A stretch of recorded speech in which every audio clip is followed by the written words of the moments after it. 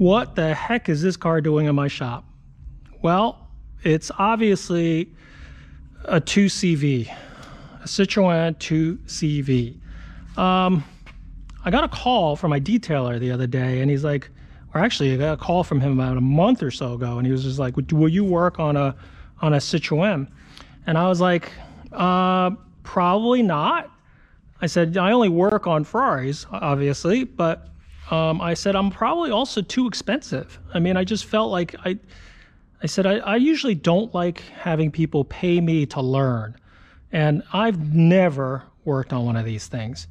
And he said, well, I don't think the guy minds. He's just really desperate. He can't get this car started, and he really would like to drive it. And there's nobody in this county that would work on it. And I was like surprised. Really, nobody works on a deux chevaux? I was like, they're not that hard, aren't they? Like lawnmower motors? And he's like, well, I think this guy really wants you to work on it. I said, well, tell him my hourly rate. Tell him it's time and materials. And if he still wants to do it, I'll take a look at it. And sure enough, he called me back and he said, no, I want you to work on it.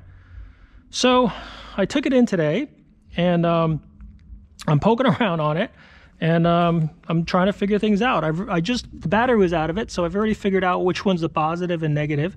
I'm gonna, he's got some dryer sheets in here. Let me pull these all out. God forbid we start this thing and these dryer sheets catch on fire. So let me pull some of this stuff out of here.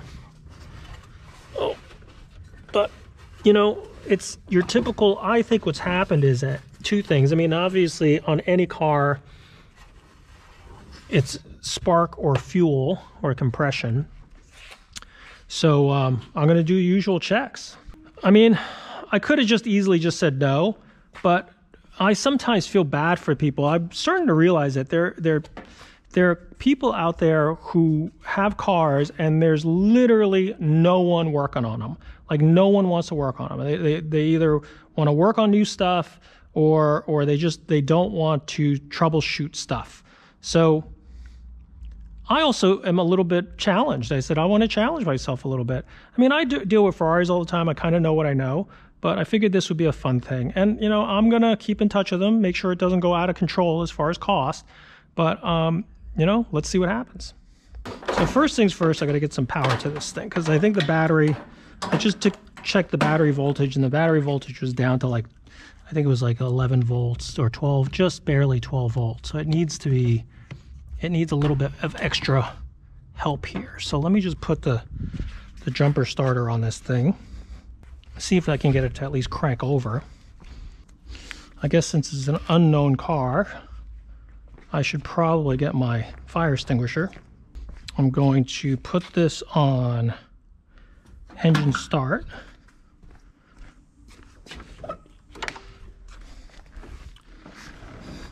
This car has the crazy gear shift. So, choke.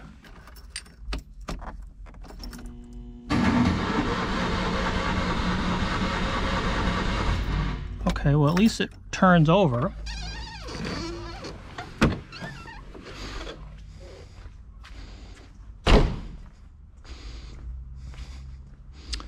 I want to see if I could remotely start this thing on the starter. I think that this cable here, I'm going to put a test light on it. It's a little loose too. All right, so here's what I did. I just went ahead and got a new battery. I was messing around with it and it just wasn't holding enough, and instead of charging it, just figured it's like a 4-year-old battery. Just went ahead and got a new one. Saved me some trouble of trying to chase that issue down. Then what I did was I found where the starter solenoid is, and I hooked up a remote starter. I could start it from under the hood as opposed to having to go inside and can't really see what's going on. Next thing to do is I wanted to put a little spark tester in here. So with the ignition on, you can see I have spark.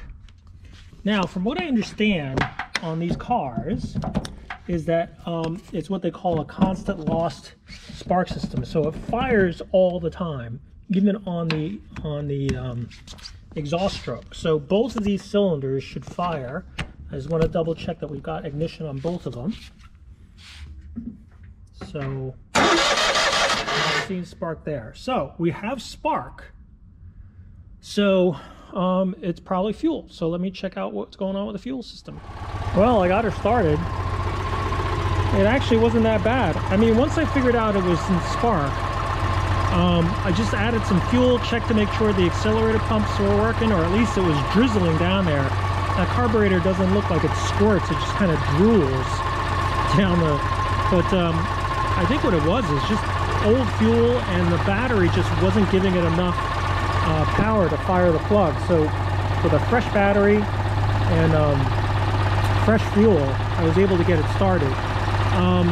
It seems to be running really well, so I mean, I don't think it needs much else. I'm gonna go fill up some gas and try to run some of the old fuel out of this thing a little bit, just to get the fluids going and see where we go from there. But no, the car starts, runs. I'm gonna put a meter on the alternator, make sure we got charging, and we're gonna go from there. I keep forgetting that the ignition is over here on the left. Starts really well right now.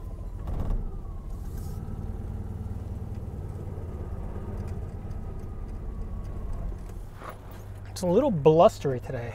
So I don't know if you'll hear me through all the wind noise on this car. This car is not exactly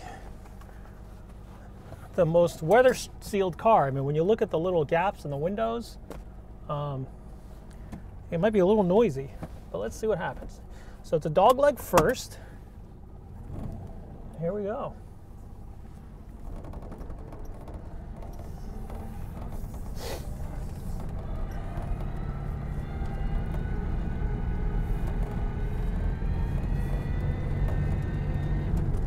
It's a quirky little car.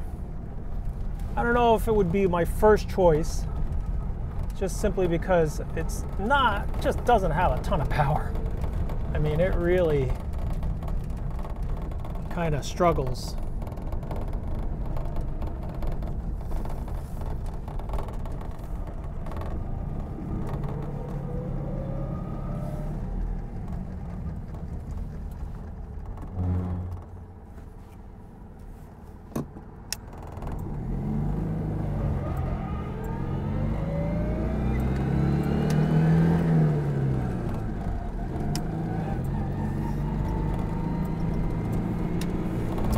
And it's kind of wallowy. You know, I think people fall in love with this car because it's so quirky.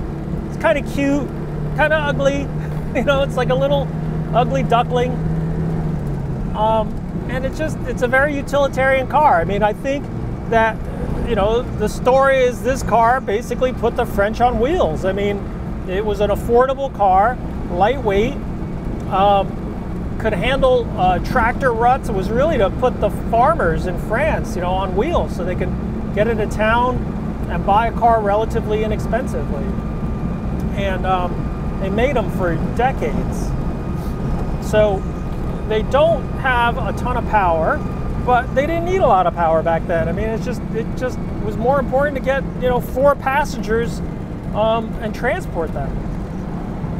So each country has its own type of utilitarian car, and this was France's. You know, we had the Model T in America, we had the Beetle in Germany, and you know, and I guess the Austin 7 in England. So each of these cars have like a history to them. The interesting thing about this car is that the suspension is different, the springs and shocks are different, the shift mechanism is different. Like, it's just interesting how the French just have a particular way of doing things engineering-wise that's not common to anyone else. It's almost like they don't even look at how other people are doing it. They just design it the way that they believe is going to work, and they refine it and stick to it. So a lot of times you'll look at it and it's like, wow, no one else does it like this. Some things are cool, some ideas are cool, some of them are probably not so cool, but it makes it for an interesting mechanical design. I'm learning about this car as I go because, like I said, I've never worked on a de Chevaux, and I read up on it a little bit. I knew that it was a 2-cylinder engine, very little horsepower. I knew that it had a ignition system that would fire on intake and exhaust strokes, so it made it a lot easier than having to worry about running a distributor at half the RPM of a 4-stroke engine. So they just ran it at the same speed and just fired it all the time. So I mean, I studied on it just so that I wouldn't be completely in the dark. Had an idea what could go wrong with the car, but luckily I didn't have to do any of it. It just really was just simple mechanics, which it was just old gas that needed to be pumped out of there a little bit, and it needed a little bit hotter spark to get it fired. Once it fired up, it seems to be in perfect tune. I don't think it's run much in the last 4 years, so there's really no reason to do a point service, just simply because it feels like everything's idling perfectly. I think an oil change is probably a good idea, although I don't even know how to do an oil change. Are there filters to this car? Where does it drain? How much oil? You know, if you guys if somebody out there has a 2CV, certainly let me know. I mean, I'm sure by the time this video posts, I will have learned, but it's just interesting. I'm sure there's a huge following of these cars, certainly more than Ferrari, perhaps. So you could direct me put me in the right direction. Although I don't know if I'm going to work on a ton of these things. I know I have another one that this owner has that he's interested in sending to me, simply because it doesn't run either. Both cars were kind of parked when ran, and then he's been struggling with trying to get somebody to work on them. So I will be getting that one in exchange for this one, and then we'll go from there.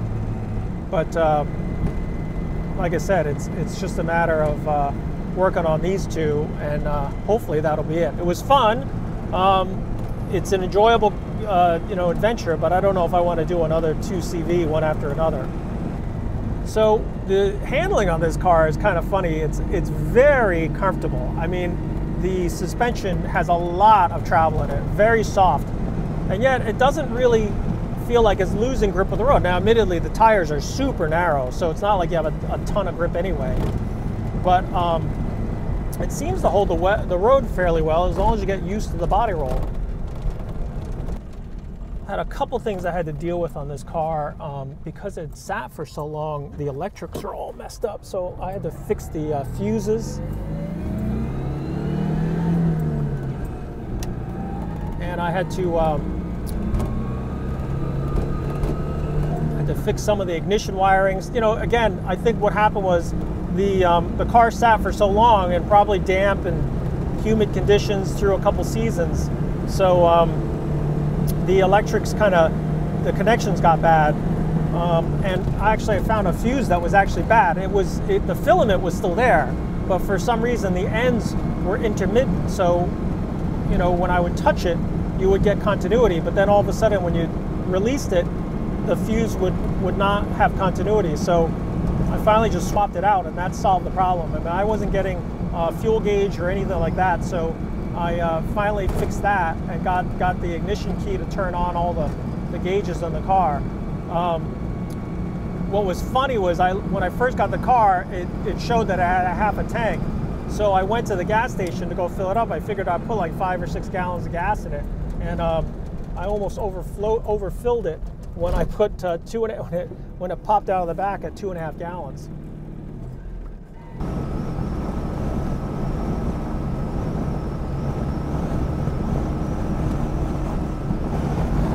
Yeah, you can really hear that wind blowing, howling away. I mean, like I said, it's a windy day, but this car kind of gets blown all over the place. You know, it's got a really slab side to it, so yeah, you're definitely going to feel the wind. And right now it's showing 80 kilometers. So what is that, about 50 miles an hour, I think? It's not bad. I I could see doing 100 kilometers, but you know, I really don't know how comfortable I'd feel going much faster than 80 or 90 kilometers an hour. You can hear that engine moving along. All right, so now I'm pushing 90 kilometers an hour, and it's really getting a lot of wind buffeting. That's 100 going downhill. So that's 60 miles an hour right there. I don't know if I would go much more than 60 in this car.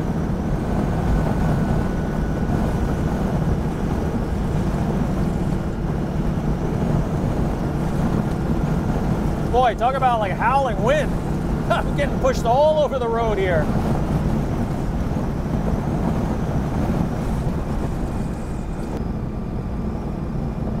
But, you know, it's a fun little car to drive around. You know, really comfortable. I mean, not harsh in the suspension at all. Really compliant. You know, nice summer day car. I think with this vinyl top down, driving around the summertime, could be a lot of fun.